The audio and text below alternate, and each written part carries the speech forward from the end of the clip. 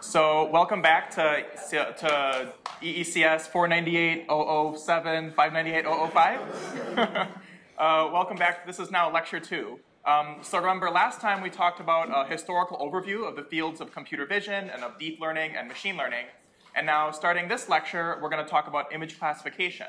And we're going to start diving into the technical material of the course. And today, we'll see our first learning algorithm. So today, we're going to talk about image classification. So image classification is really a really important core task in computer vision and really machine learning more broadly. So image classification is really quite a simple task to state. So what we do is our algorithm is going to take as input an image on the left, and then the output is the algorithm needs to assign a category label to that input image. So when we talk about image classification, we typically have some fixed set of category labels in mind that the algorithm is aware of. So in this example, maybe the algorithm is aware of these 5 labels: cat, bird, deer, dog, and truck. And as the algorithm performs image classification, what it needs to do is simply assign one of these 5 labels to the image that it sees. In this case, is cat. So for all of us, this is a really trivial task, right? You can do this almost without thinking about it. You just immediately know that this is a cat when you look at the image. But for the computer, that's not so easy. And the main challenge in image recognition and image classification when we try to do it on machines is this problem we call the semantic gap. So for us, when we look at this image, we immediately recognize it as a cat. We get these perceptions of all these photons running, and they hit our retina, they go through our brain, they go through a lot of complex processing, but we're not really aware of that consciously when we look at these images. Instead, we just kind of intuitively know what we see. But the computer doesn't have that kind of intuition. So when the computer looks at such an image, all it gets is a giant grid of numbers. So for an image like this, it's just a giant grid of 800 by 600 by 3 numbers, where at each pixel we have a single color value represented with three numbers between 0 and 255.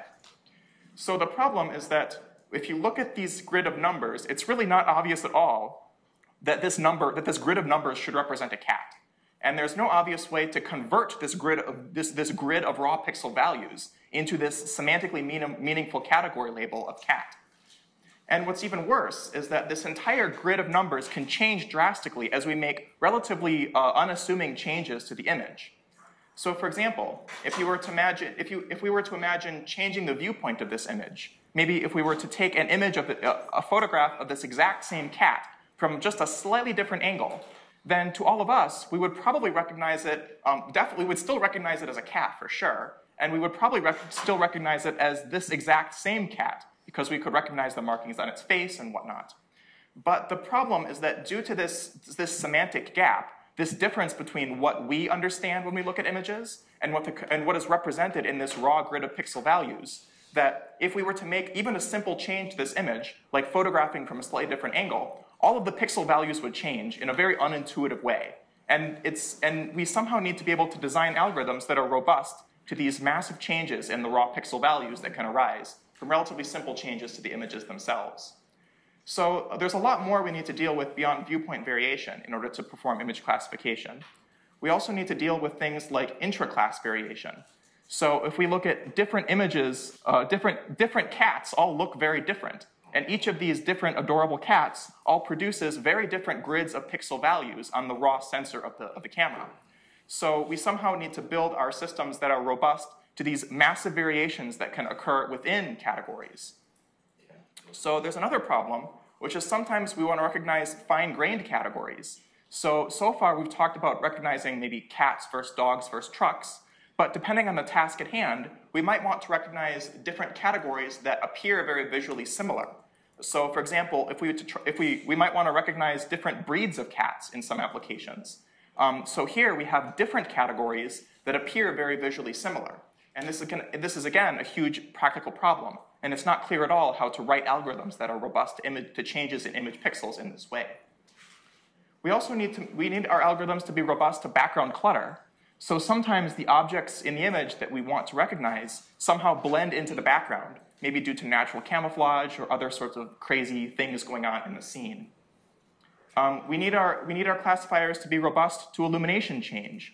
as we change the lighting conditions in the scene, turn on and turn off lights, take pictures in the dark, take pictures in the daylight, the underlying semantics of the images, of the objects in the images do not change.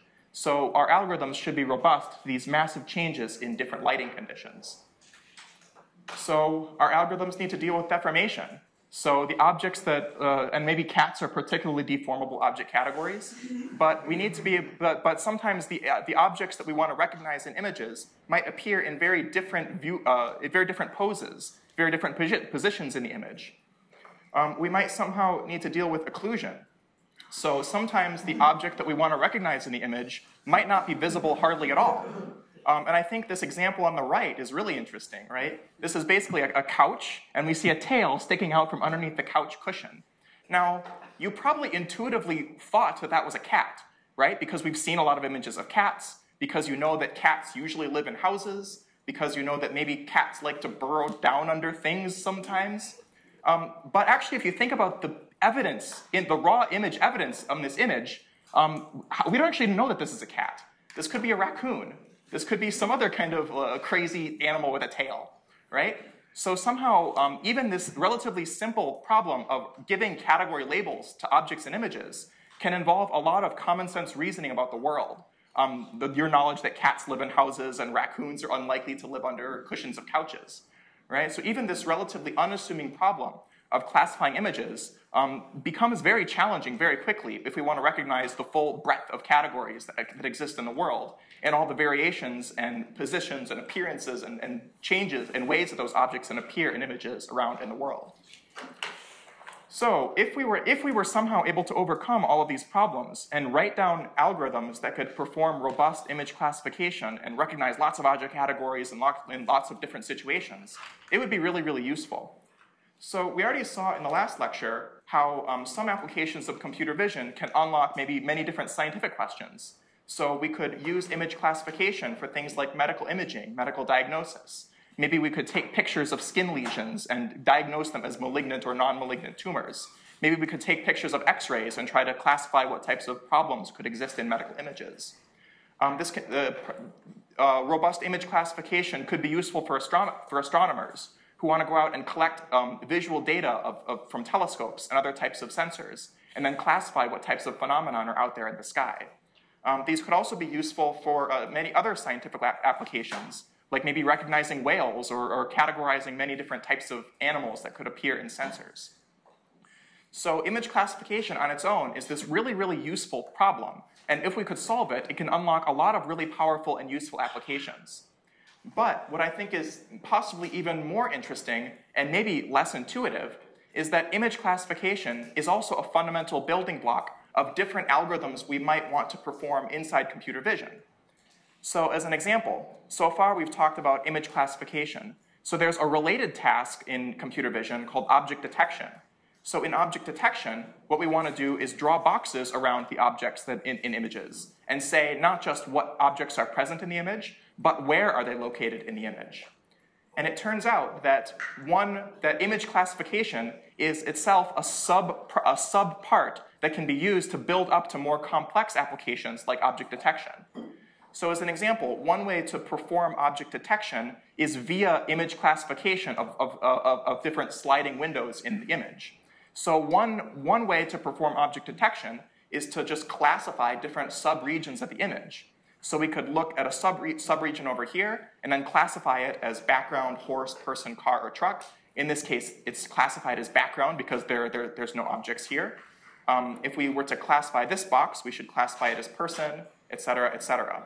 So you can see that if we had the ability to build really powerful image classifiers, that would again let us build other applications like object detectors. Even something like image captioning is often framed as an image classification problem. So here the idea is that given an input image, we might want to write a natural language sentence to describe what is in the image. And here this can be framed as a sequence of classification problems, just as in the object detection case. So here we've got maybe some fixed vocabulary of words in the English language that the algorithm is aware of. And the question is, what word should I say next? And this is again a classification problem. So then first we would classify and select this word man using an image classifier. Maybe select the word riding, select the word horse, and then select the word stop to mean that's the end of the sentence. So you can see that image, so even maybe another, even slightly more outlandish application is playing computer games like Go.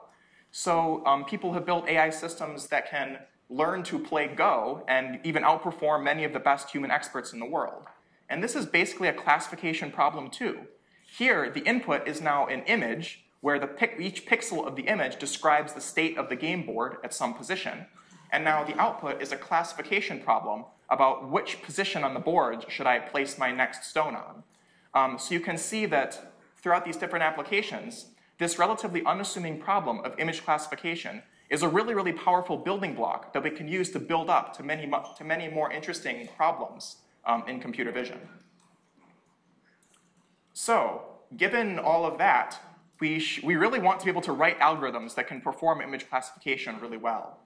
But it's really not obvious at all how we should do this, right? If you were to just sit down at your computer and start typing code, you need to write this magical Python function that's going to input this giant grid of pixel values, perform some magical computation, and then somehow spit out cat, or place the Go piece at position 5'9", or this piece of image is or is not a piece of background. And it's really not obvious at all what code you should type here, right? Because unlike for something like sorting a list of integers, there's really no well-defined algorithm for how to convert grids of numbers into cats. So we need to do something, so it's really not clear at all how we should approach this problem. So one thing you might do is maybe just try to use your own human knowledge about what cats and other objects look like in order to hand code classifiers that try to pick out different object categories. So one thing you might imagine doing is, we talked in the last lecture about how edges in images are really important. So maybe what we could try to do is first take the image and then convert it and then extract edges using some kind of edge detection algorithm. And then maybe you try to find corners or other types of interpretable patterns in those edges, right? You know that maybe cats have triangular pointy ears, and you should hope that those ears come out in the edges. So maybe you could kind of look for corners and then write rules about what angles cats' ears are allowed to be. Maybe cats are supposed to have whiskers in different positions. Maybe the whiskers would come out in edges. So you could imagine maybe like really trying to go in there and hard code all your own human knowledge about what cats look like and try to write down some explicit algorithm for detecting them. But this is not a very good approach, right? It's going to be brittle. There's going to be cats without whiskers or cats without pointy ears, or sometimes the edge detector will fail and won't detect the edges that you wanted it to. And maybe you spend a lot of time trying to figure out all those corner cases for cats, but now tomorrow we want to classify galaxies. And probably all of the hard work that you put into your algorithm for recognizing cats from images is going to be completely thrown away tomorrow when we want to recognize galaxies instead. So we really want some way that is more robust, some approach which is more scalable, and some approach which doesn't require us to write down all of our own human knowledge about what different types of objects look like. So here's where we come to machine learning, right? So the idea is that rather than trying to explicitly encode our own human knowledge about what different types of objects look like, instead we're going to take a data-driven approach and have algorithms that can learn from data how to recognize different types of objects in images.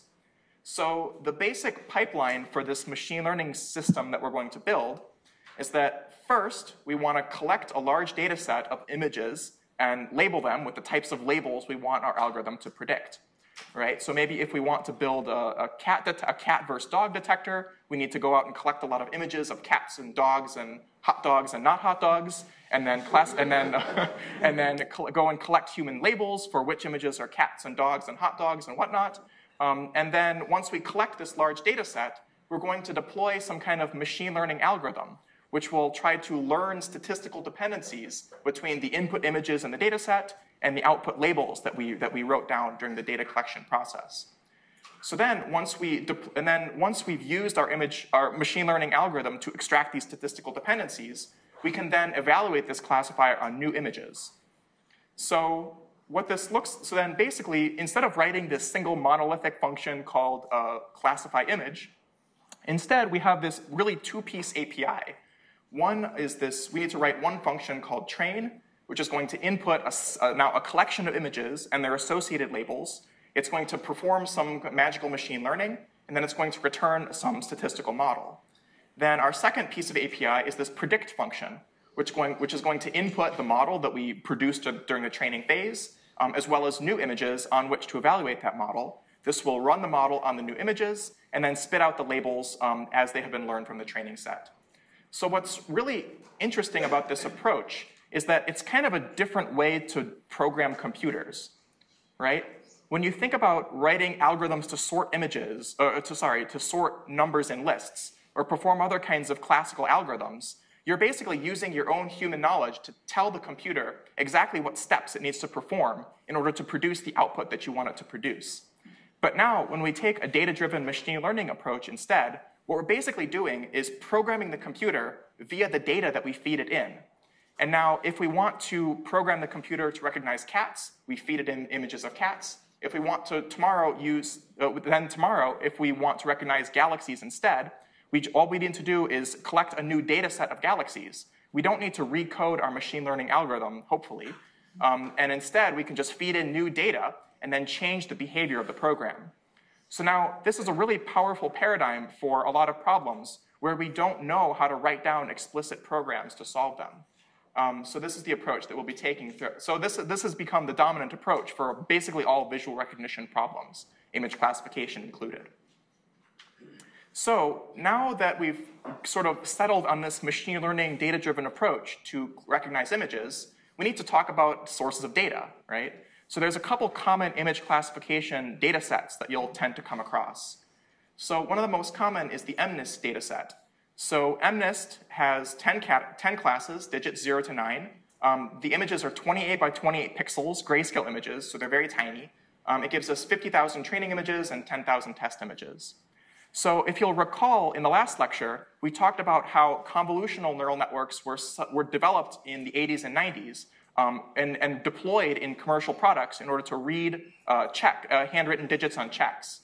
Well, this MNIST data set was really used for that industrial application of recognizing handwritten digits on checks and was deployed out there in the world. So even though this seems like kind of a toy data set, it really has a lot of rich history behind it and has been very useful in the development of many machine learning algorithms.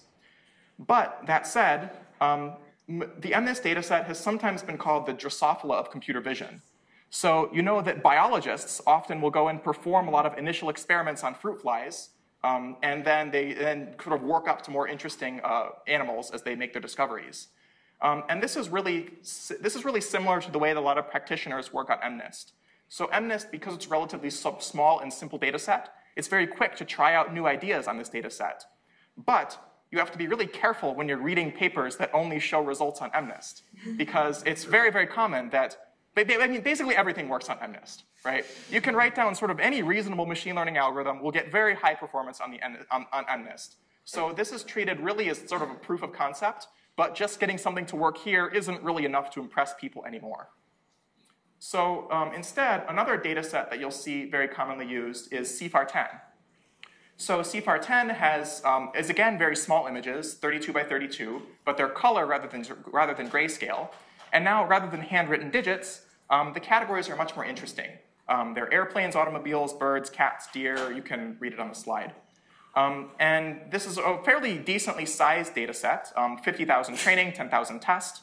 And even though it's relatively small compared to other large-scale data sets, it's considered reasonably challenging, since these categories are reasonably difficult to recognize. So as a result, we'll be using the CIFAR10 data set for most of the homework assignments throughout the semester.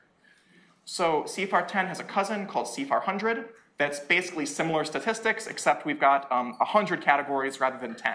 So I think people use CIFAR100 a little bit less than CIFAR10, but you'll sometimes see people working on this, and it's nice to be aware of it. So so we talked last lecture a bit about the ImageNet data set. And this has become something of the gold standard for image classification data sets. So basically, when you try to submit a research paper that proposes some new tweak to an image classification algorithm, if you don't show results on ImageNet, reviewers will probably complain, and your paper will probably be rejected. So, ImageNet is really considered a super important data set to benchmark image classification algorithms these days. So ImageNet is very interesting, very challenging, because it contains 1,000 different categories. This is much, much more than the 10 categories in CFAR or MNIST. And it's very, very large. So we've got about 1.3 million training images with about 1,300 training images per category. And it gives us standard validation and test sets. Now, question? Yeah, so the question was, how big are the images in ImageNet? Well, the issue is that ImageNet images were sort of downloaded from the web, so they actually differ in resolution quite a lot. But for most practical applications, people resize them to either 256 by 256 or sometimes 224 by 224 when training on those images. So one interesting bit about ImageNet is that the accuracy metric that people report here. So because there's 1,000 different categories on ImageNet, it's very difficult and possibly unreasonable to expect algorithms to pick out the exact one correct category, especially because some of the labels are a little bit noisy anyway. So what people do in practice here is have the algorithm predict 5 category labels, and then we count the algorithm as having made a correct prediction if the correct category is in any one of those 5 predictions. So that's just a little bit of nuance to the way ImageNet is typically evaluated. So those are kind of the most standard image classification data sets that you'll see out there. Another interesting one is MIT Places. So ImageNet images tend to focus on objects like cats and dogs and fish and trucks and things like that. So there's another related data set that tries to focus on scene categories like classrooms and fields and buildings and things like that. So it's nice to be aware of. Now, one thing that's really interesting is to try to compare these classification data sets in terms of their size. So here, this is the number of pixels in the training set for these different data sets. And this is assuming 256, 256 for ImageNet and Places. And what you'll note here is the y-axis is on a log scale. So you'll see that CFAR is maybe about roughly an order of magnitude bigger than MNIST. ImageNet is roughly 2 orders of magnitude bigger than CFAR. And then Places is yet another order of magnitude bigger than ImageNet. So this kind of drives home the point about why ImageNet is somehow a qualitatively different data set than these other ones that you'll see people work on sometimes. So that makes results on ImageNet much more convincing, but unfortunately very computationally expensive to work with sometimes. So as a result, we're kind of sticking with CFAR as kind of a sweet middle ground in this course that kind of splits the difference between the complexities of the visual recognition tasks that show up on ImageNet and the computational affordability of smaller data sets like MNIST. So what's also interesting to see from this chart is this increasing trend of data sets getting bigger and bigger and bigger over time. So that's definitely one interesting direction for research. How can we use ever bigger and bigger data sets to enhance the abilities of our algorithms to perform robust classification? But people have also started thinking in the other direction as well. So one interesting data set to be aware of there is the omniglot data set. So here, omniglot kind of pushes things to the extreme and wants to benchmark the ability of algorithms to learn with relatively little data. So on omniglot, we've got more than 1,600 different categories. Each of these categories is a letter in some alphabet from some language somewhere on Earth. So they've got letters from from 50 different alphabets of different written languages.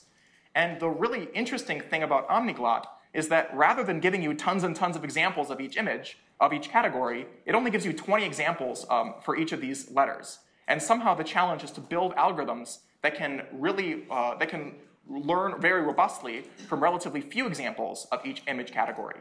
So this so-called low-shot classification problem is a really huge and emerging area of research where a lot of researchers are starting to think about these days. So now that we've talked about some of the common data sets that you'll run into for image classification, it's time to think about our first classification algorithm, because data only gets you so far. You need some algorithm to actually make use of that data. So the first learning algorithm that we're going to talk about is nearest neighbor. And this one is so simple, it might not even deserve the name of a learning algorithm, right? So what it does is, remember I told you that when we implement a machine learning system, we need to implement these 2 functions, one called train and one called predict. Well, for nearest neighbor, the train function is trivial. We're simply going to memorize all of the training data. We're not going to process it. We're not going to do anything with it. We're just going to memorize all of our training data. And now in the predict side, what we're going to do is take our new image that we want to predict a label for, compare it to each one of our images in the training set using some kind of comparison or similarity function. And now we're going to keep track of the most similar image in the training set to our test image. And now we're going to simply return the label of the most similar training image. So this is, like I said, very, very simple, straightforward learning algorithm. And it only learns in the sense that it kind of memorizes the training data. But in order to implement this algorithm, we need to actually write down some function that can compute the similarity between two input images. So some very common choices, so basically we need to write down some kind of distance metric, which can input a pair of images and then spit out some number representing how semantically similar are those two pairs of images in order to perform this nearest neighbor classification. So one very common choice of this distance metric is a very simple one. Just use the L1 or Manhattan distance between the pixels of the images. So here what we're going to do is take our test image. Here we're imagining a very simple 4x4 test image that we've written down the values of all of its pixels explicitly. And to compare it to a training image, we simply take the absolute value of the differences between all the corresponding pixels in the two images. And then sum up all of these absolute values of all the differences in the corresponding pixels. And that gives us a single number representing the distance or difference between those two images. So one thing to point out here is that this kind of satisfies all the normal rules for a metric from mathematics, right? So if we've got two images that are exactly the same, we'll have a distance of 0. Things like the triangle inequality are satisfied. This is a reasonably well mathematically defined metric. So now, basically with these couple bits of information, that's enough to implement your first learning algorithm. And indeed, the nearest neighbor classifier is such a simple and straightforward algorithm that we can fit a full implementation on a slide. And I think people can, even with some comments, and even better, I think you might even be able to read it. So here in our nearest neighbor classifier, I told you we need to implement two things. One is this train step, which is trivial here. We just memorize the training data. See, we assign the images x and their labels y to some member variables of our class. Then in the predict, we have, it is again very simple. We take some new images, some new test images x. We simply iterate over all the images in the training set, compute this L1 distance, and then return the label of the most similar image. So that's it. That's nearest neighbor. You can now implement your own machine learning systems. So a couple of questions. So with this nearest neighbor classifier, suppose we have a training set of n examples, then how fast is training?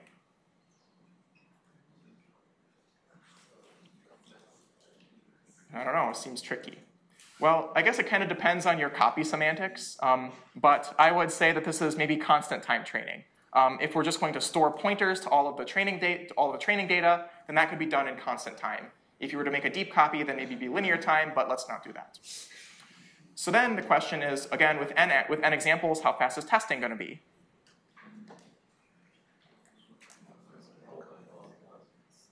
Well, this one's going to be linear time, right? Because kind of folding the size of the image and computation of the norm, we're going to call that a constant, which means that now for every testing example, we need to compare it to each of the n training examples, which means that at test time, we're going to pay a performance penalty that's linear in the size of the training set.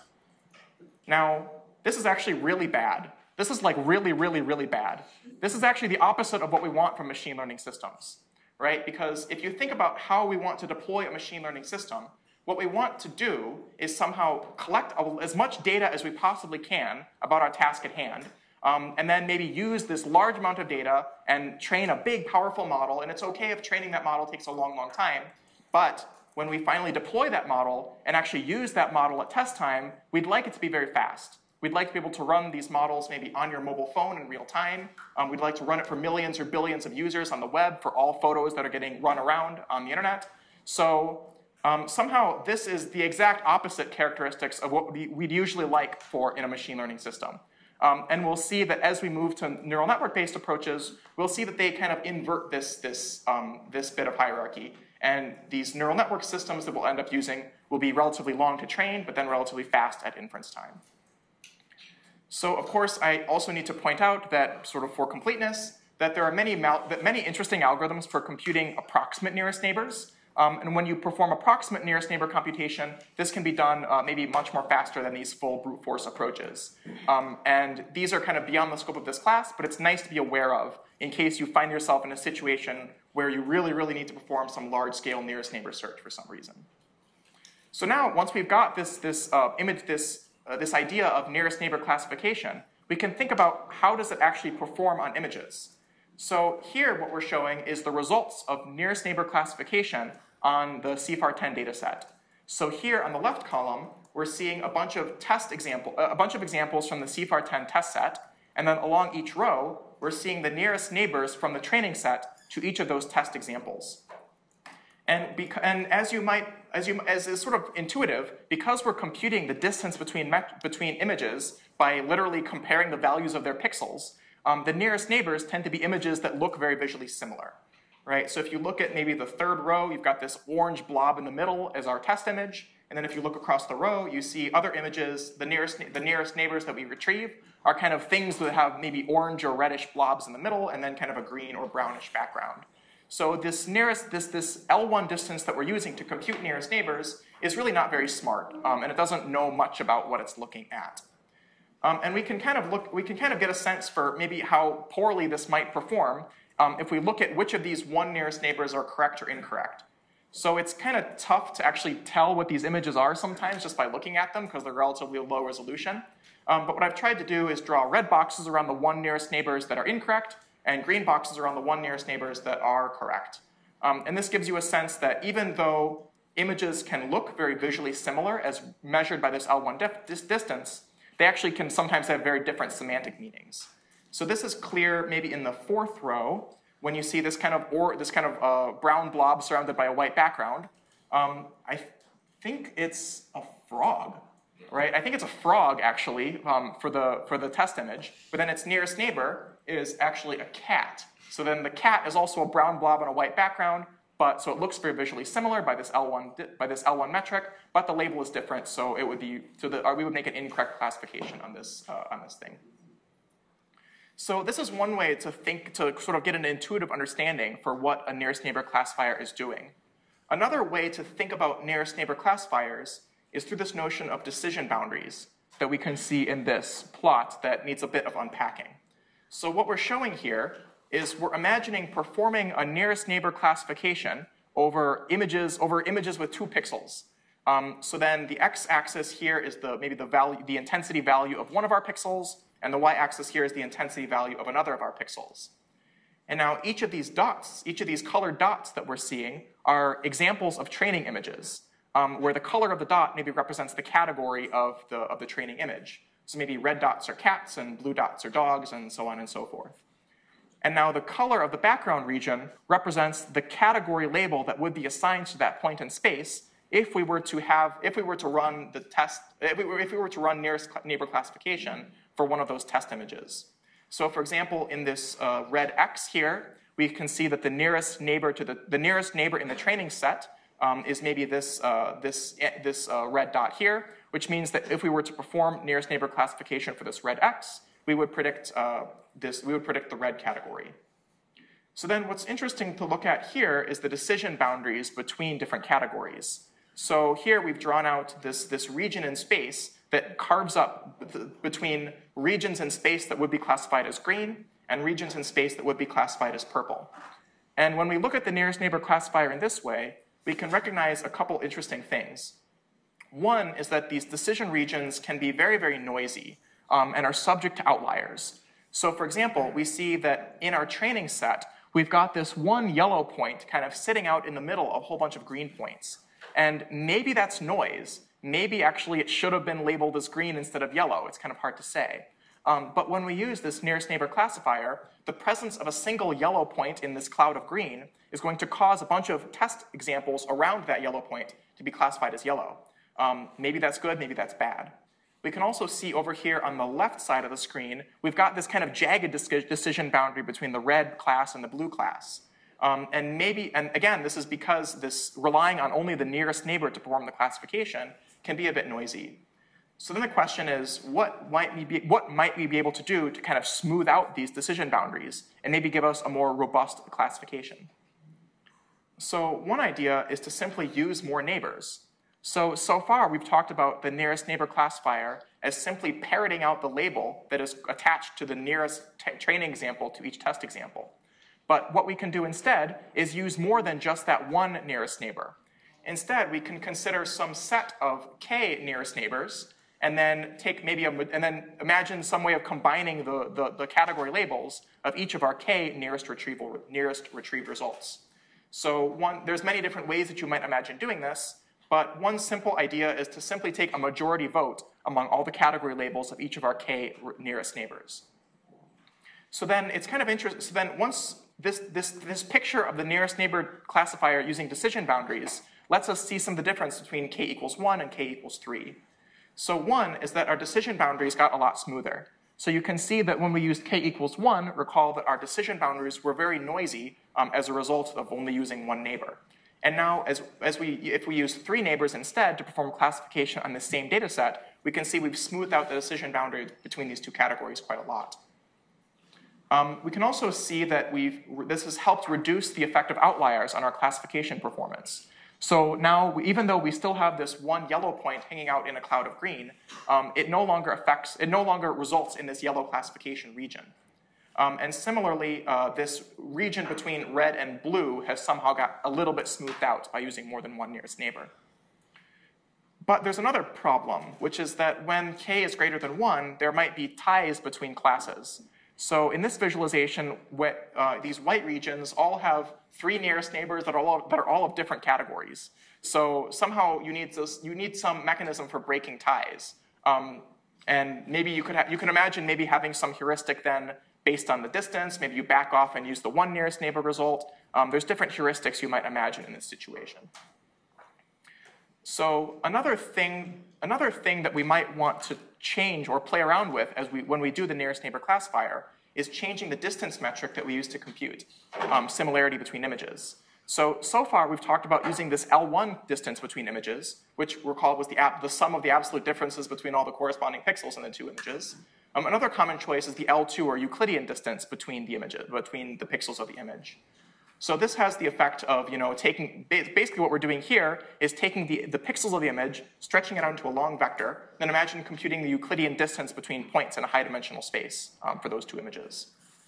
And what's interesting is if we flip back to this picture of nearest neighbors using decision boundaries, you can see that as we use different distance metrics, we get sort of qualitatively different properties in the decision boundaries that arise. So I'll kind of leave this as an exercise to the reader. But with L1 classification, we can see that all of the decision boundaries between categories are all composed of axis-aligned chunks. They're either vertical line segments, horizontal line segments, or vertical line, or 45-degree angle line segments. But when we use the L2 or Euclidean distance if we use the Euclidean distance instead to compute nearest neighbors, then now our decision boundaries are still piecewise linear, but those lines can appear at any orientation in the input. So somehow, using different distance metrics somehow is a way that you, as the human expert, can imbue some of your own human knowledge into the structure that you want the algorithm to take account of. So it's a little bit unclear maybe for whether L1 or L2, whether that's going to make big differences. It's not really intuitively clear what semantic differences an L1 versus an L2 distance metric is going to result in for the case of image classification. But what's really interesting about the k-nearest neighbor algorithm is that basically, if we choose different types of distance metrics, we can imagine applying k-nearest neighbors to just about any type of data imaginable. So far, we've talked about these kind of using traditional maybe vector norms or vector metrics to compute distances between points. But you can imagine using very strange or interesting types of data and writing down very sophisticated distance functions between them in order to perform nearest neighbor classification on many different types of data sets. So one example here is comparing research papers. So there's this cool site called Archive Sanity that lets you go and kind of have some interesting exploration around research papers that are coming out each day. And one interesting feature of this website is it lets you show papers that are similar to another paper. So here I looked up on Archive Sanity a paper that I wrote last year called Mesh RCNN. And then if we click Show Similar, then what this does is basically does nearest neighbor retrieval on these PDF files. And the way that it does that is by using an interesting distance metric. So the distance metric here is called TF-IDF similarity. That's term frequency, inverse document frequency. That's very commonly used in a lot of NLP applications that I won't tell you how it works. But it's just kind of a distance metric that works on pieces of text that encodes human knowledge about the frequency that words appear in different documents. And what's interesting is that doing nearest neighbor retrieval using this TF-IDF metric on research papers actually gives really good results. So if we look at the 4 nearest neighbors to my own most recent paper, then we see these 4 papers. They're meaningless to you, but actually 3 of these were like things that we directly compared against and cited and like really tried hard to make sure we beat them in order to get our paper published. But interestingly, the nearest neighbor here is something that we didn't cite, so I should maybe go back and read that one. But the point here is that the nearest neighbor algorithm, even though it seems relatively simple, can be fairly powerful and can be applied to fairly robust and different types of data as you change the way that you compute distance between elements. So this is also a bit of fun. A couple years ago, I wrote this interactive web demo in JavaScript that lets you kind of produce these visualizations for nearest neighbor. So you can go on this link and play around with this. You can interactively drag points around and see the decision boundaries move. You can change the number of categories. You can change the number of training points. You can change the value of k for the nearest neighbors that we use. And you can try to flip back and forth between L1 and L2 metrics to try to get a sense of qualitatively what all these choices do and how they change the decision boundaries of your KNN classifier. So coding this thing up was like 2 days of my life, so I really hope someone looks at it sometime. So I think this can be a useful tool to help you gain a little bit of intuition into what this KNN classifier is doing. So by now, we've seen a couple different choices that we have to make when doing this KNN classification. We've seen that apart from the training data, we need to choose a value of k. That is, how many different neighbors are we going to consider when doing this algorithm. We've also seen we need to choose the distance metric. Should we use L1, L2? Should we try to cook something up that incorporates our own domain knowledge? And it's not really clear how we should set these for different problems. So these choices of k and of the distance metric are examples of what we call hyperparameters. So a hyperparameter is a choice that we need to make in our learning algorithm that we cannot necessarily learn directly from the training data because they somehow interact with the way the algorithm works in a deep fundamental way. So these hyperparameters, we can't really set them directly through learning, so we need some other mechanism to choose which values of hyperparameters are going to work best on our data. And unfortunately, there's not a lot of great ways in practice to choose hyperparameters. The kind of simplest approach is that they're very problem dependent, so we basically need to try out different values and see whatever is going to work best for our data and our task. But there's some nuance here in what exactly we mean by try out different values and what exactly I mean by decide which one works best. So here's a couple ideas for how we might try to go about setting hyperparameters. So idea number 1 would be maybe we should select the values of hyperparameters that will cause our learning algorithm to give us the highest accuracy on our training set. This seems reasonable, right? We want our algorithm to do well. We have a training set. Training set is meant for training. Then maybe we should just set the hyperparameters that give us the best performance on the training set. So even though this seems reasonable, it's actually a terrible idea. Like, never do this. Just like simply never do this. So the reason is this can lead you very, very far astray. So in a concrete example for k nearest neighbor classification, if you were to try to set hyperparameters by maximizing accuracy on the training set, you would always choose k equals 1, right? Because imagine what happens if you use a training point in the KNN classifier. If you use k equals 1, it will try to find the nearest training point, which is itself, and then it will always return the correct label. So KNN classifier with k equals 1 always gets 100% on the training set. But as we've seen some of these qualitative examples, that probably intuitively is not correct. Because we've seen how maybe setting higher values of k can maybe cause decision boundaries to be smoothed out. And that actually might be the correct thing to do for some problems. But we'll never get to know that by looking at the training set accuracy only. So instead, better idea is idea number 2. Maybe what we need to do is split our data set into 2 components. One, we're going to maybe reserve something like 90% of our data set and call it the training set, and then reserve maybe 10% of our data and call it the test set. Because, again, really the point of machine learning and then what we're going to do is then try out different values of hyperparameters, use the learning algorithm to learn from the training set, and then see what the accuracy is on the test set. And then as we vary the values of the hyperparameters, we'll choose the values of the hyperparameters that work the best on the test set.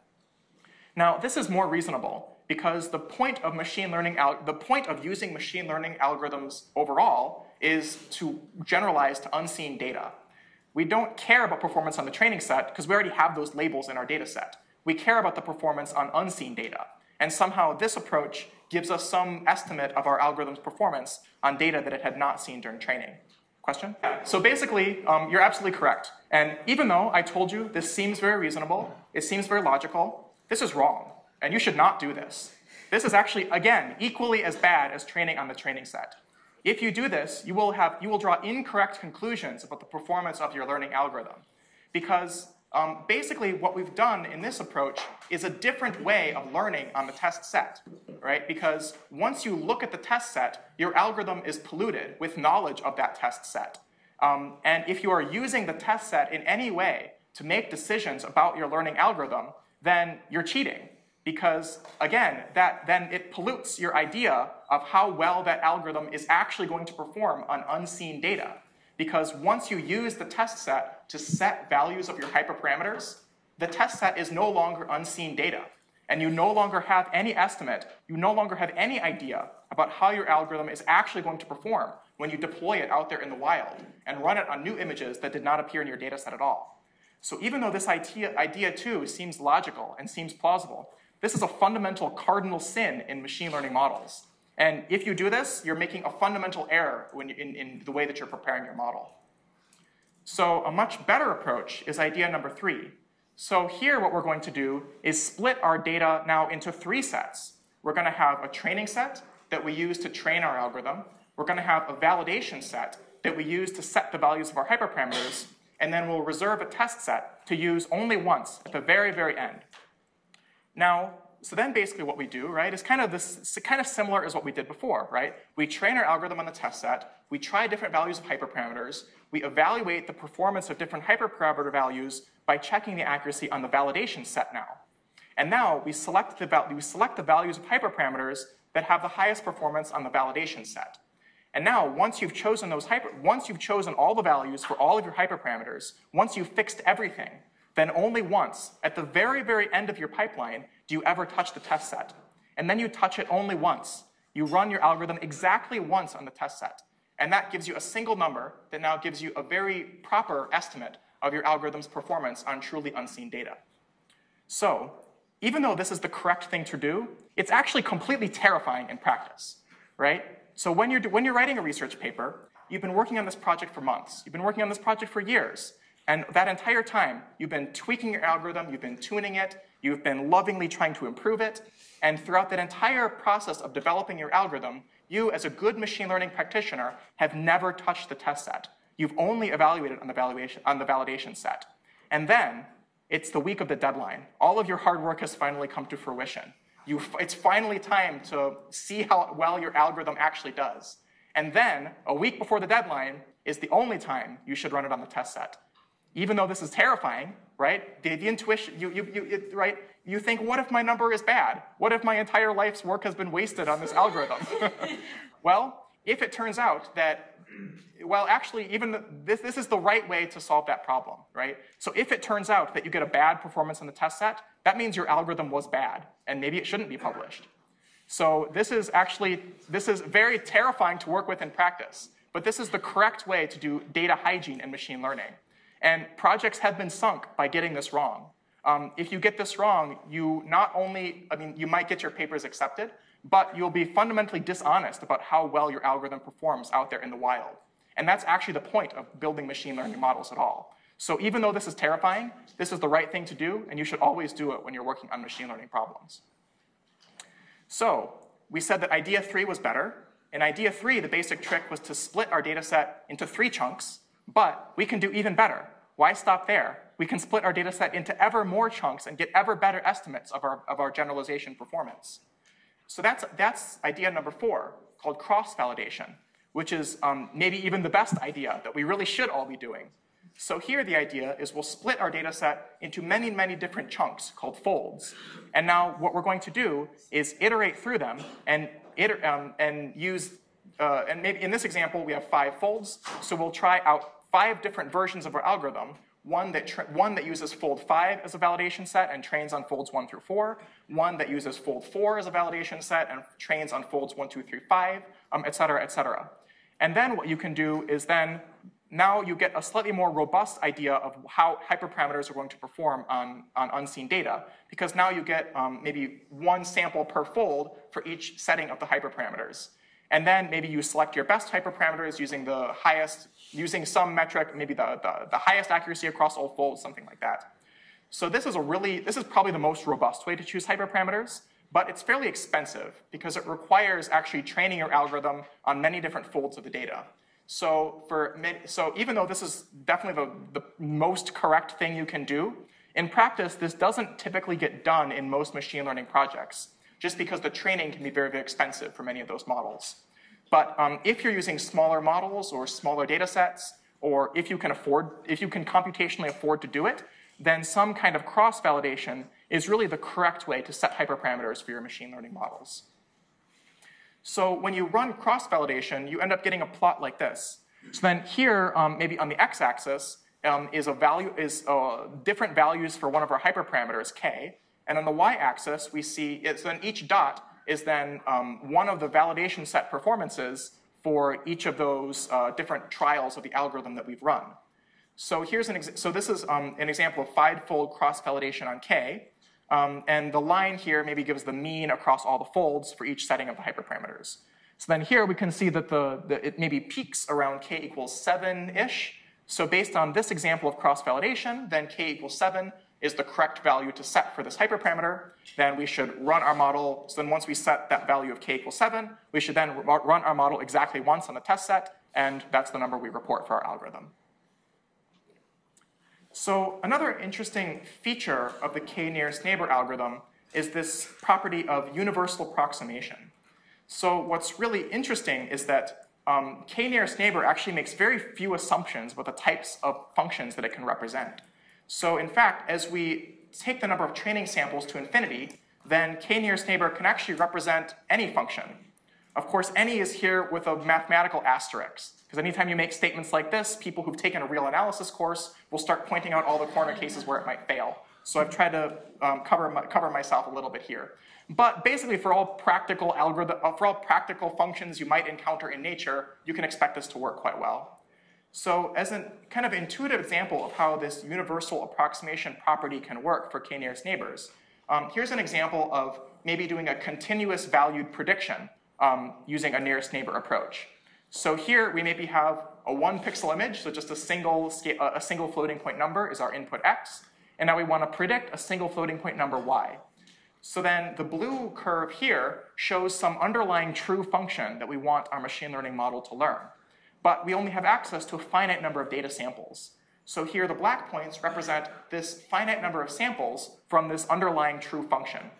And now the green curve represents the value of a one nearest neighbor regressor, I guess in this case, if we were to use this finite training sample to approximate this underlying true function using this finite number of training samples.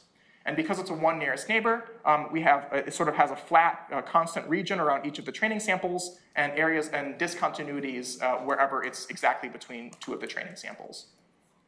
Now, this example uses only 5 points for training. So the quality of our function approximation here is quite bad. But as we increase the number of training samples, here doubling to 10, again doubling to 20, and now going up again to 100, we can see that this one nearest neighbor classifier basically is doing a very, very good job at approximating this underlying function. And you can imagine, we're not going to go through a formal proof here, but kind of intuitively speaking, if you're able to kind of paper the space and kind of cover the entire training space with all of your data points, with enough data points, then your nearest neighbor algorithm, your nearest neighbor classifier, will actually learn some arbitrarily correct approximation of the true underlying function. So that seems to be really good news, right? Right? This nearest neighbor is, maybe this is the only learning algorithm we need, right? It can represent any function. All we need to do is collect a lot of data. But there's a catch here. And that catch is called the curse of dimensionality. So the problem is that in order to get a kind of uniform coverage of the full space of the training set, we need a number of training samples which is exponential in the dimension of the underlying space. So in the example from the previous slide, our input space was only one-dimensional. So then suppose here maybe we actually don't need that many training samples to get a relatively dense coverage of a one-dimensional space. But suppose we had a two-dimensional space and we wanted to achieve a similar density in our training samples over a two-dimensional space. Now we would need now instead of needing 4 examples in this example, we now would need something like 4 squared training samples. And as we move to 3 dimensions, we would now need 4 to the power of 3 training samples to again achieve a similar density in covering our space. But you think, okay, maybe this is okay. We need a lot of data, sure, but the internet's really big, right? Maybe there's enough images out there to cover the space of all visual things we might care about.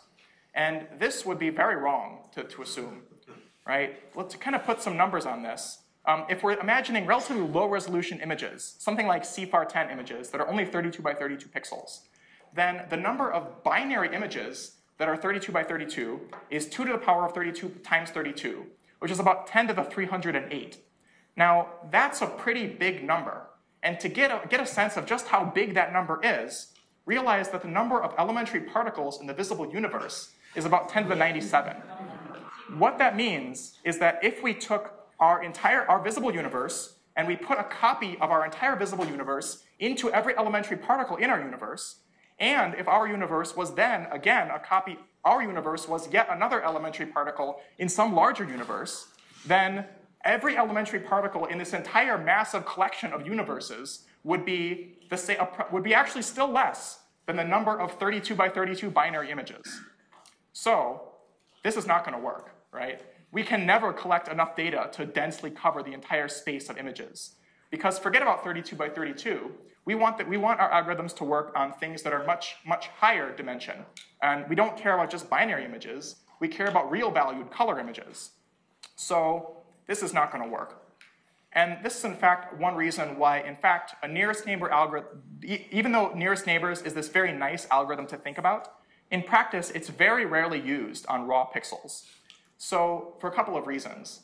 One, as we've seen, it's very slow at test time, and that's kind of the opposite of what we want from machine learning systems. The other is just it's very hungry for data, and it's very difficult to get enough data to cover the space of all possible images.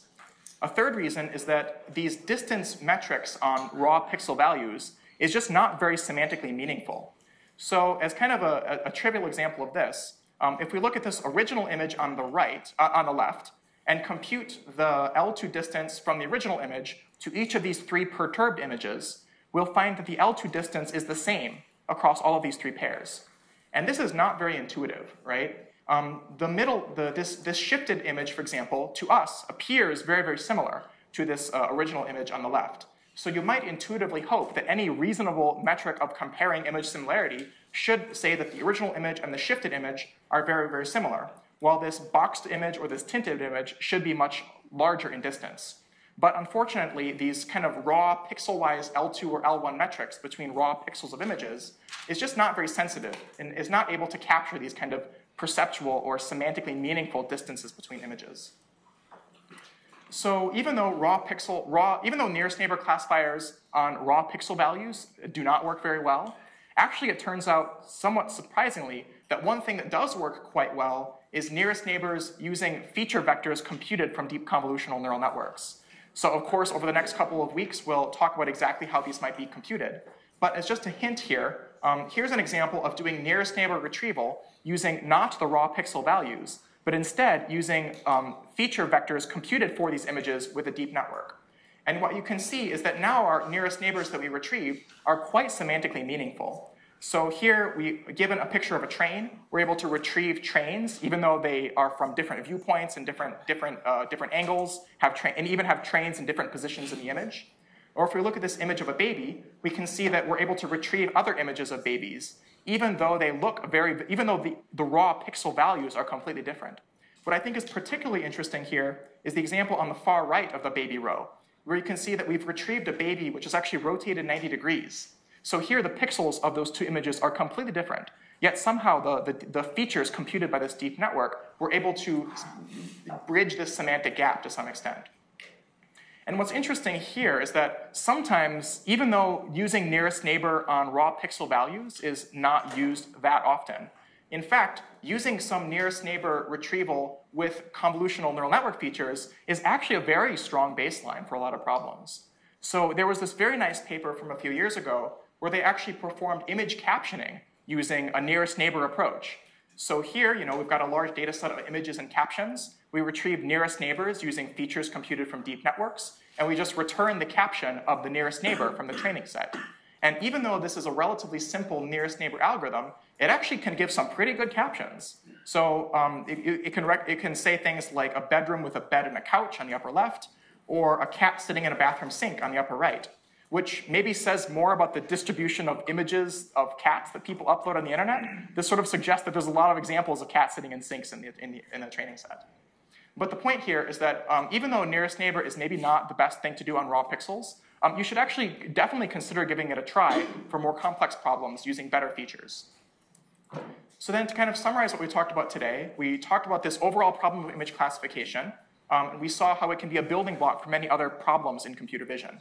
And then we saw the k-nearest neighbor algorithm as our kind of first example of a learning algorithm. And that was simple enough for us to walk through the full learning pipeline in just this one lecture. We talked a bit about hyperparameters. We talked a bit about data hygiene on how to properly deal with your training and validation sets. So you'll get, now you have enough knowledge to go and do the first homework assignment, which will be due over the weekend. And then we can come back on Wednesday and start talking about our next learning algorithm of linear classifiers.